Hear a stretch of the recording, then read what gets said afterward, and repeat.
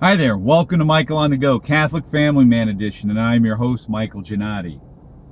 Gospel Reflections for the 27th of February.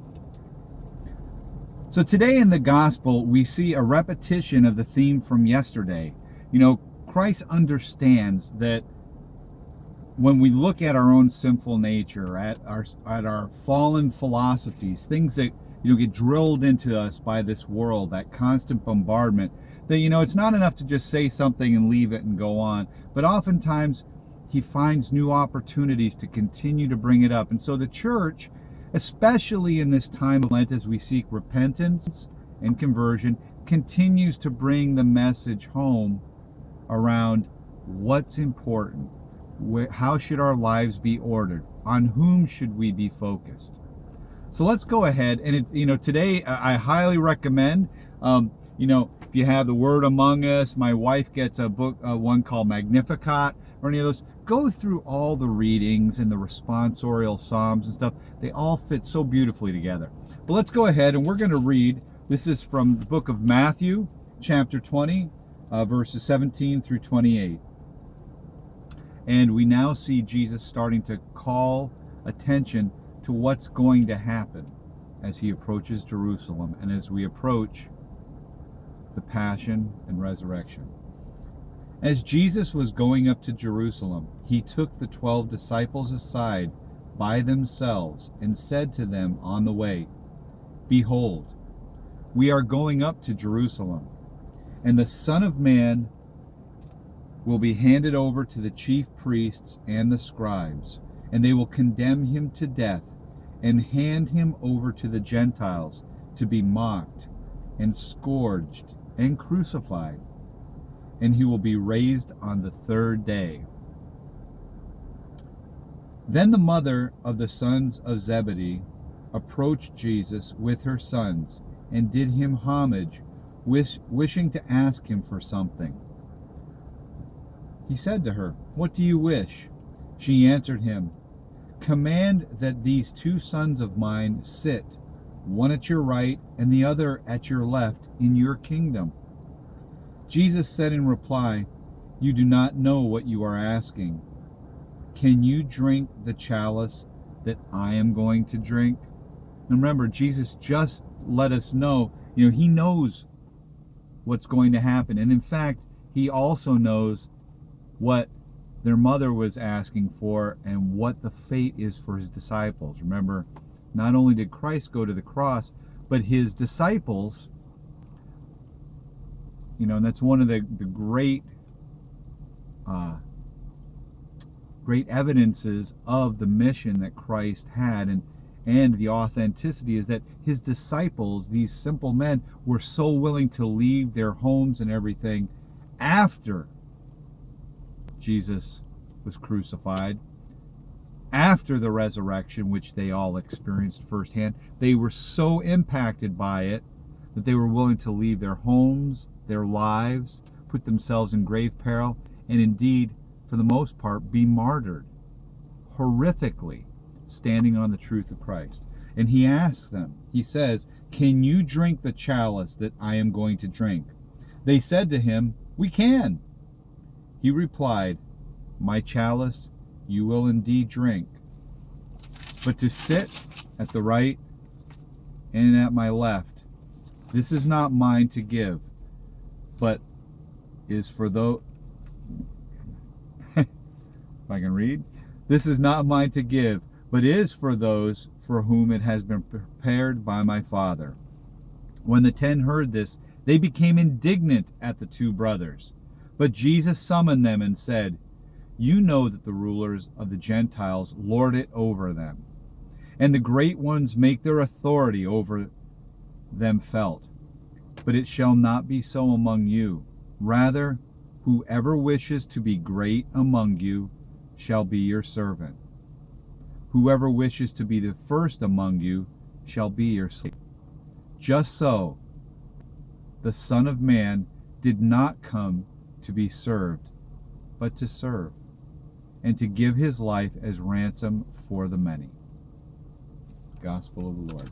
So, it's several layers to today's gospel just to kind of call to mind and to reflect on. You know, first of all, Jesus already knew what he was heading towards. And you have to remember, Jesus was fully human as well as fully God. He was the Son of God, but he felt all of our emotions. He knew exactly what was in store for him. And you have to imagine that as he thought about this, it was starting to build in his head. Look, I'm about to be, you know, he knew what pain was. He had been a carpenter's son. He was hammering and doing all those things. You know, he felt pain when he hit himself accidentally and all that.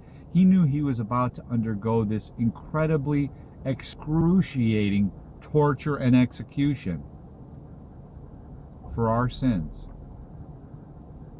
Yet, there he goes. He's going to Jerusalem. And he lets his followers know what's in store.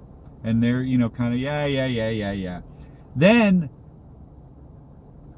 you know, we have the mother coming forward and asking for her sons, you know, to sit at his right and left hand. He says, you know, to do that, you're going to have to drink of my chalice. Can you drink of the chalice? And they're all, yeah, yo, yes, we'll drink of the chalice. They're all excited, not fully comprehending because they weren't really listening.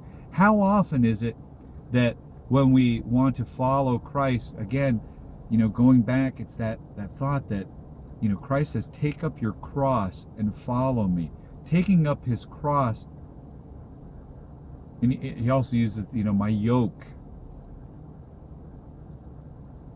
It's this whole idea that the way of the cross, the way of Christ, it is not easy. If your life is just easy street, all the time, all, you know, puppy dogs and roses, you might want to take a look at where you are in your life, because Christ is pretty clear that if we are truly embracing the cross, if we're truly being last, as he, you know, as he calls us to be, serving, whether that's in service to people that, you know, we're uncomfortable around, it could be in our own families, if we're really truly putting ourselves out there and putting Christ first, it's not going to be easy. Ultimately, yes, it's what we are called to, because the very difficulty of it is what builds us up, strengthens us, helps us to become the men and women of God, the more holy people that he called me. But it's not easy. We're going to drink of the chalice to some extent, right? It could be anything from just, you know, uncomfortableness in things and having to work through them and serving God, all the way to what the disciples had to undergo. I mean, there is a cost to following Christ. Chesterton said it really well. He's got a quote, and I forget the exact words, but it's to the effect, you know, that, look, if I wanted an easy faith, I wouldn't have become a Catholic, because by its nature, it should be difficult. A sword is not tempered and made this, you know, fabulous weapon that can cut through anything and do all that just by pouring some metal. If it does, it breaks. It's like an ornamental one. No, the best ones, when you think of like Japanese katanas, it spends time and stress, and they fold the steel and refold it and refold it. It's this laborious process to create this magnificent work that's strong, it bends, but unbreakable. And so are we to become in Christ. And again, it's not easy. Furthermore, as we see others being courted, you know, one of our natural inclinations is jealousy. And we see the disciples, when they hear all this, they're, oh, and of course you can picture them being upset and then going up, yo, who do you think you are? You think you're better than us? You think you're this, you're that? And Christ says, whoa. Step back, Jack, right? Step back. We're not like that. We're not lording over. It's not a race to see who can be better than who.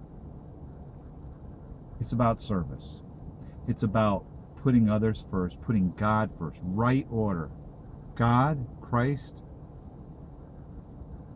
others, or our families and others, and then ourselves. So, you know, again, this is a repetition of what we've been hearing in Lent. Conversion and understanding there is a cost, right? If you're looking to just, hey, I'm going to do all this and God's going to bless me and everything's going to be, there's this whole idea, they call it prosperity gospel. Somehow, if we're doing everything right, God's going to bless us and everything will just be peachy. That's not the gospel. That's somebody selling you a bill of goods. If you think that when you're following Christ, everything's always going to be, you know, puppy dogs and roses and Disney shows, it's not. The way of the cross means you're going to put yourself out there. People are going to look at you funny. They're not going to necessarily treat you the same. Why? Because the world hates Jesus.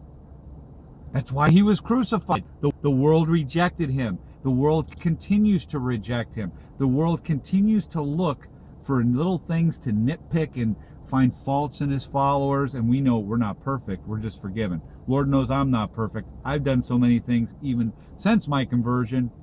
It's sickening.